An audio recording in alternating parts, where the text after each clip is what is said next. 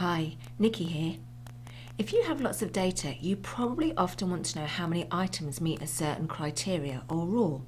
For example, how many of all these transactions were based in London? Well, the good news is there's a function already built into Excel that does just this for us. And we're going to learn how to use it by using the Insert Function tool to get help. So here's my data, and here's where I'd like the summary to go. So we want to start where we want the answer to go, and then we're going to click on this FX button here on the formula bar. So in here I can search for any function. I want one that's going to count based on a particular criteria. So I'm going to type in count and see what comes up. Okay, so here are the different functions that count. And what we can do is click on the ones that we're interested in and read the description beneath.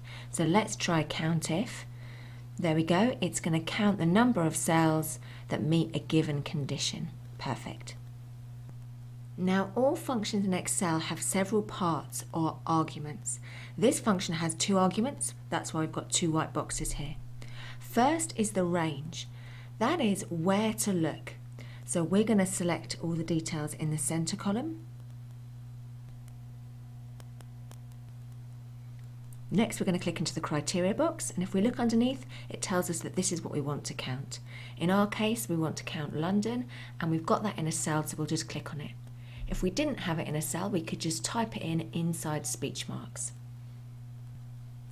Now, my favourite thing about using the FX button is that you get to find out the answer even before you click OK, so you can see that underneath here. And even better than that, it will let you know if there's any errors or problems. So if you see any little red messages to the right here of one of these white boxes, you'll know there's a problem and you'll know which bit needs fixing. But ours looks great, so I'm going to click OK. And there we have it. Of course, if the data changes, our answer will automatically update too. Thanks for joining me. Goodbye for now.